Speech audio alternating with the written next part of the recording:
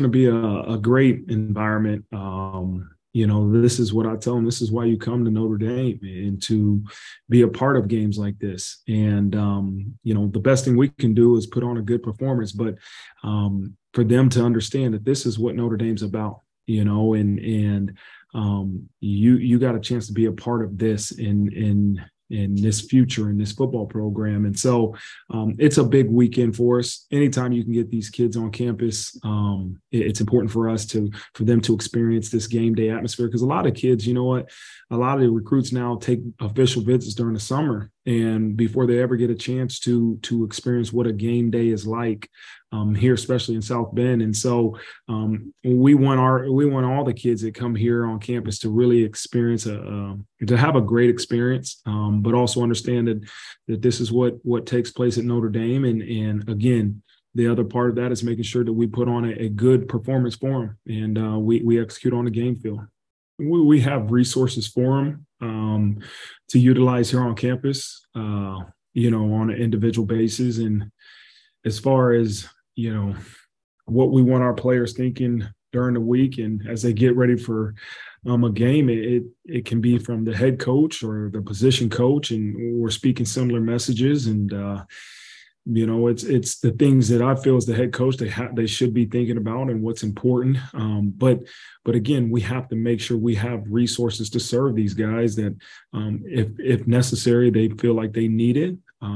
We have resources for them in terms of mental performance. Number one thing you do is you shrink your call sheet, right? When you get into the red zone, instead of having this long list of different calls that you can make defensively, you're going to shrink it down to a couple calls, and you're probably going to try to get more on-body coverage, right? There's less space, for the offense. And so you want to try to get on body with those guys and challenge every route you can. But you also probably have to have a zone. You have to have some type of change up of a zone, and then understand what they like to do in a red zone.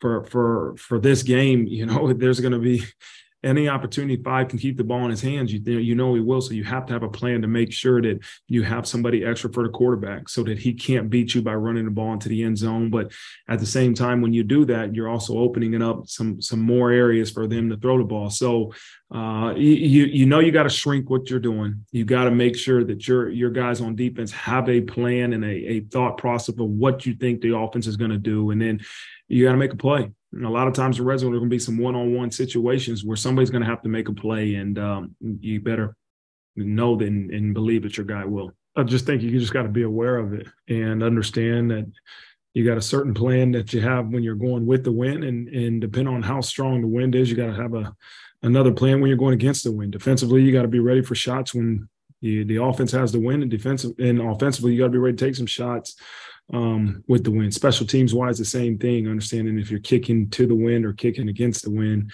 kicking with the wind or against the wind. So again, it's just having a plan to utilize the wind or understand that, hey, the opponent has the wind or we're going against the wind.